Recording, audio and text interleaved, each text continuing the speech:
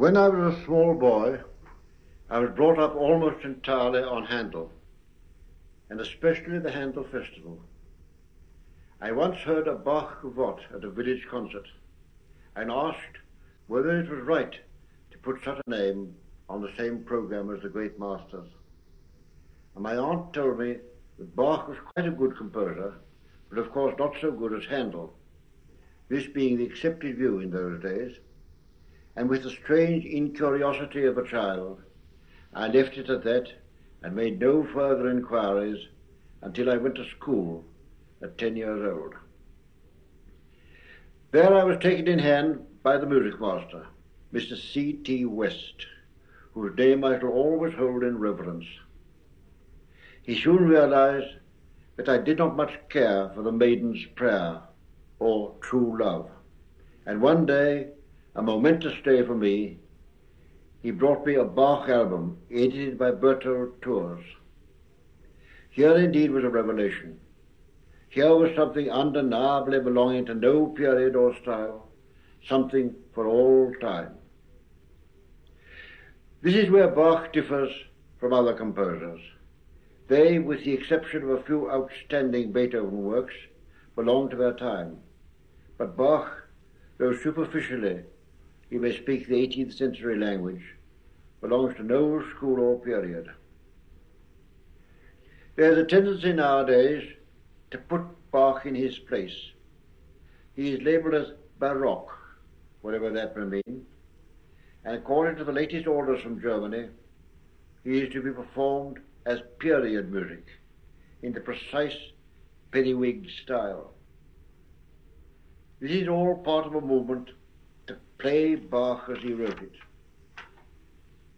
To do this would be impossible, even if we wanted to. Our violins are played on quite a different principle, our horns are soft, and our trombones are loud. I should like to see Mr. Goossens confronted with one of those gross bagpipe instruments, which in Bach's time stood for an oboe. The harpsichord, however it may sound in a small room, and to my mind it is never a pleasant sound, in a large concert room sounds just like the ticking of a sewing machine. We have no longer, thank heaven, the Baroque style of organ, which we are told with very insufficient evidence was the kind of instrument Bach played upon. By the way, I see there a movement afoot to substitute this bubble and squeak type of instrument for the noble diapason and soft mixtures of our cathedral organs. So we cannot perform Bach exactly as he was played at his time, even if we wanted to. And the question is, do we want to? I say emphatically, no.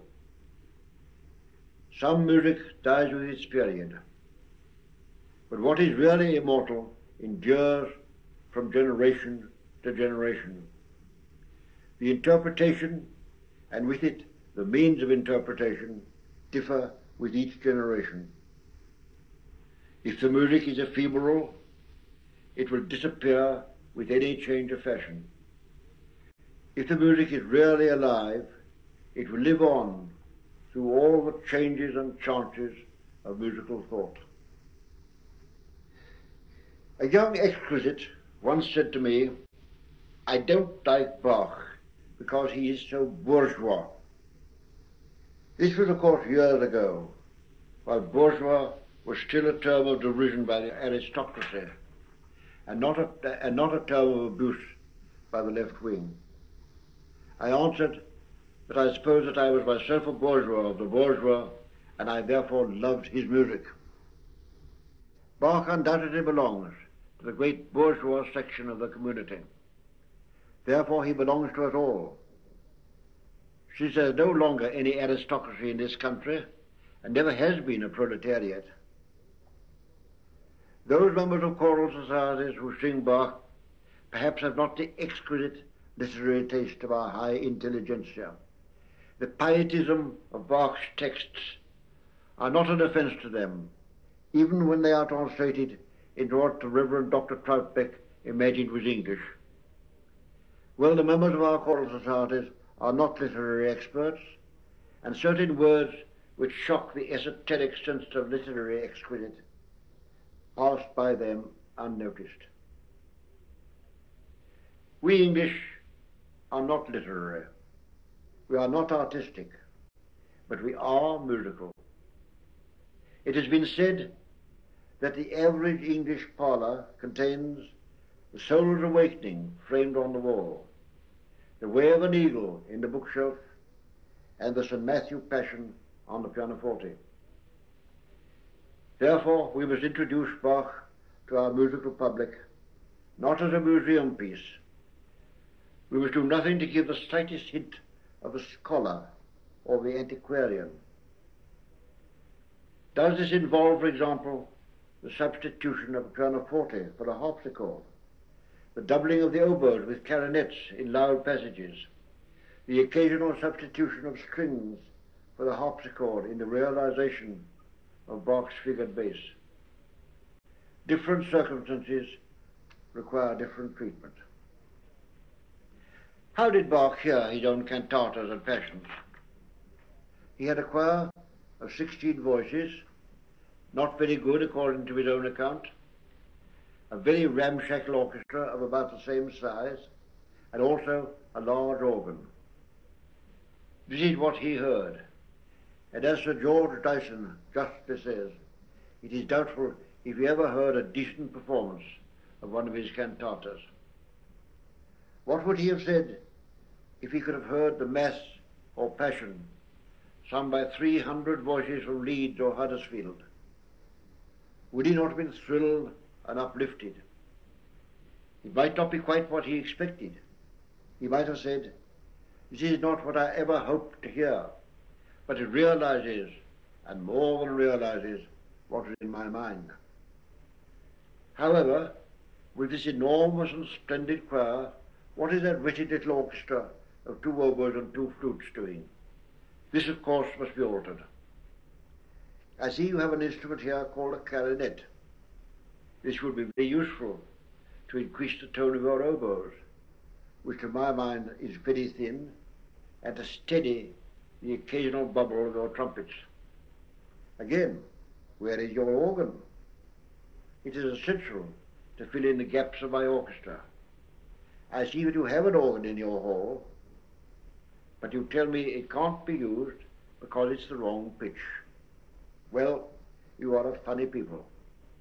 How do you propose to do my Confiteor, or the opening chorus of Ein fester Burg, without an organ? Of course, you must add something. No, I need not do it myself. Any competent musician who understands my work can do that part of it. Some of your new instruments which I see in the orchestra could be brought in to help. Your nimble horns, which are soft, whereas mine were loud, and your trombones, which are loud, whereas mine were soft. You have changed all that, and in order to keep the spirit of my music, you must perforce modify the letter. Purists may object that Bach never used trombones and trumpets in the same piece of music. This is true, and for this, wonderful reasons have been couched in the best jargon of aesthetic philosophy. The real reason was discovered by Professor Sanford Terry, namely that the same performers played both instruments.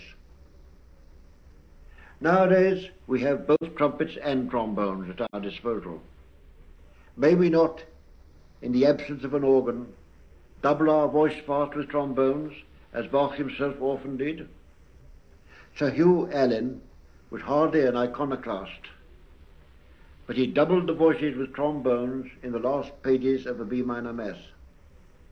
Doubtless Bach would have done the same if his players had been already occupied mounting up to high D on their trumpets. Can we not apply this principle to Bach's string parts as well? He had a very meagre band of strings, and they were probably all double-handed. That is to say, they could play the violin or the viola equally badly. Now, in some of Bach's arias, notably the Agnus Dei of the B minor Mass, he wanted all the available strings for that wonderful opening melody. If you look at the score, you will see that the first and second violins play in unison and that the violas are silent. This means, I have no doubt, that he made the violas change to violins for that number, leaving the inner parts to be filled in as best they could on the organ or harpsichord. And I feel equally certain that the continuo player filled in a flowing accompaniment on not those nasty detached twangs on the harpsichord which we hear nowadays. In our modern orchestras, we have violins and violas galore. So there is no necessity for the violas to double the violins. Therefore, they sit idle, earning their guineas for nothing. To my mind, it would be justifiable to entrust a said flowing accompaniment to them. When I tried the experiment, Sir Hugh Allen was slightly surprised, but said it sounded very beautiful. Closely connected with the problem of adaptation is the question of words. The purists in this matter can be divided into two classes. Those who say that a performance must be in the original language, that Bach wrote for the German text, and that only the German text may be used, with the result, of course, that hardly any of the performers would be able to pronounce or the audience understand what was being sung. I am speaking, of course, not of an audience of specialists, but of the great mass of people who are now crowding to sing and hear Bach. The other class are those who admit that performances must be in English, but that the words must be mauled about so that not a single note of Bach's recitative shall be altered. These people evidently have no feeling for the beauty of the authorized version, and they, rather than alter one note of Bach's music, will countenance such horrors as 1 brief hour, as given in one of our English translations. In this case, we are indeed confronted with a conflict of loyalties. Loyalty to Bach's incomparable music and loyalty to the incomparable beauty of our English authorized version. Of course, when Bach has a definite melodic passage, as in his arias and ariosos, his notes must come first. But in the mere narrative, where his object was to fit notes to the words, so as to make correct declamation of the text, surely we may alter a note or two so as to preserve our superb English biblical language. Though of course even here, when Bach has a magnificent expressive phrase for a particular word, we must, perforce, place that word under the note which expresses it. Thus we are obliged to say, "Go yonder and pray," instead of "Go and pray yonder," so as the word pray can be under Bach's wonderful musical illustration. This point of view naturally does not occur to the distinguished foreign musicians who come here to conduct Bach. I remember once talking on the subject to a well-known and very able foreign conductor. He was much horrified at the slight alterations in the recitative of the Bach-Elgar edition of the Passion. When I pointed out to him that they were made so as to preserve the text of the authorized version, which we all love in England, he replied with scorn, "I should like to know who authorized it." And when I objected that Troutbeck's literary style left much to be desired, he only said that he believed he was a very religious man. Did Bach always mean his orchestral directions to be carried out to the letter? For example, he scarcely ever specified what instrument is to play the continuo. I have heard the Agnus Dei from the B minor Mass accompanied by what Mr. Bayard expressively calls plops on the harpsichord, and a full quota of double basses grunting out the bass. Again, when Bach writes an obligato and marks it oboe col violini, Does he really mean the doubling to go on all the time? May we not suppose at the rehearsal he told the oboe to rest for a certain number of bars? Indeed, if the oboist tried to play the whole time, he would probably burst. And occasionally tell the violins to be silent and let the oboe be heard alone. I have tried this experiment with, I hope, success in the instrumental interlude of Jesu, joy of man's desiring. Now we must tackle the problem of what is rather pompously called realization of the continuo. In many of the arias and in the whole of the Evangelist recitative, all that Bach provided was the bass and the necessary figures to indicate what harmonies should be played above the bass. A figured bass, by the way, is something like the scheme which has been adopted for notation of the music of the ukulele in modern times. This continuo part was given to the keyboard player, whose duty it was to improvise a full accompaniment according to the indication in the figures. It cannot be made too clear that what we find in the usual pianoforte scores of the Bach recitatives is not what Bach wrote. As I have already said, what Bach wrote for his recitatives was only the bass with the necessary figures to indicate the harmonies. In the usual vocal scores of the Passion, this bass is realized as a series of detached chords placed in the dullest part of the instrument and with hardly any variation of treatment, which makes the cadences, particularly, almost intolerable.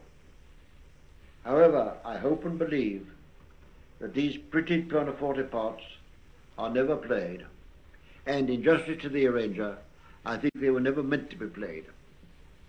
Perhaps really it would have been better, in that case, to print simply Bach's bass and figures, and not give simple-minded people the idea that when they play these dreary chords, they are playing Bach. How then are we to play the Bach's recitatives? Well, we have some evidence that Bach and the pupils under his guidance did something interesting and elaborate by way of realization. Will it be impertinent if we also try to do something interesting and elaborate? Always, of course, keeping well within Bach's idiom. In this way, I believe we should truly interpret the word continuo by a flowing melodic outline, varying according to the nature of the narrative and the emotional content of the words. The letter killeth, but the spirit giveth life. If we adhere meticulously and mechanically to the letter of Bach, we shall inevitably kill the spirit. Bach's hearers were 18th century German Lutherans, with minds very different to ours. They had, for example, a very personal reaction to theology. They saw no harm in singing Mein Jesu, gute Nacht. Our purists would have us sing My Jesus, now good night. But we quite rightly realize that in English this would be mere affectation.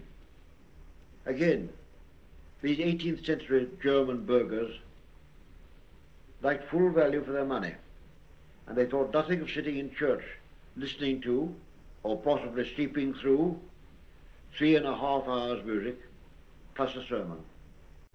But we, with our quicker apprehension, are more easily exhausted and cannot really endure the emotion of this music for so long. It is the fashion nowadays to perform Bach's Passion in its entirety, with a Bach luncheon party between the parts. I believe this to be a mistake. We must admit that Homer occasionally nods, and that some of the arias are not up to Bach's high standard. It is, I believe, wrong to include these for the sake of a mechanical completeness. It is not impossible that Bach never meant them all to be played on the same occasion, but that he made a different selection from year to year.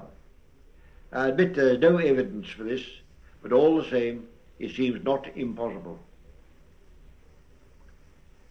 Why should we perform Bach with all the disabilities under which he suffered, any more than we perform Shakespeare in the Elizabethan pronunciation? If by modifying the letter we kill the spirit of Bach, then he had better remain dead and be put in the museum with the other mummies.